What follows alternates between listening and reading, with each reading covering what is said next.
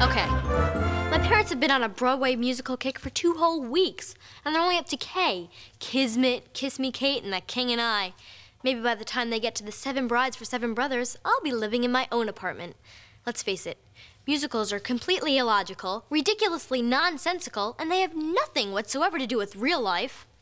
In musicals, people break into song anytime, any place, anywhere. Imagine if that happened in real life. Oh, Janet, say Janet, do you have the sports section?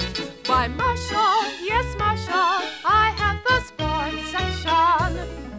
And a chorus line can suddenly pop out of nowhere. Isn't that just a tad hard to swallow? Sports are really special. Travel lights and funnies too.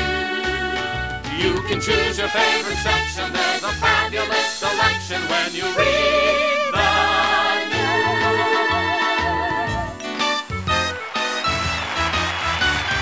Then there's the curtain call, where all the actors get showered in praise just because they got to make believe for 2 hours.